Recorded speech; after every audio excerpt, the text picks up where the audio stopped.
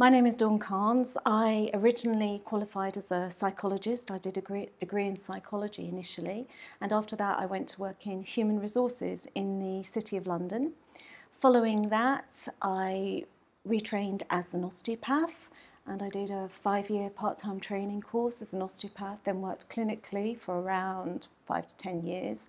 And then I did a PhD with Queen Mary University of London at Barts and London School of Medicine and Dentistry. And after that, I became a full-time academic researcher. I'm based in 2 institutions. One in London, which is Queen Mary University of London, where I work as the director for the National Council of Osteopathic Research, and I do that 1 day a week.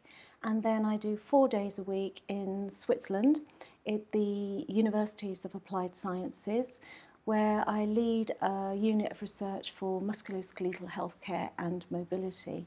And again, that's full-time research with teaching as well. So it's managing the bachelor and the master's in osteopathy. One of the best things about working in a university environment is that you're working with like-minded people who are also very curious and very passionate about their areas of research. And that's something that I found inspiring and has motivated me to pursue a career in research. And what I particularly like is the environment where people share their knowledge, and that's very important if you want to move forward in your career and also improve your thinking and discover new things. The choices of projects that you want to undertake, it's quite difficult to get funding for those projects, but once you get the funding, then you can really explore and answer the questions that you wanted to answer years ago, maybe when you were in clinical practice.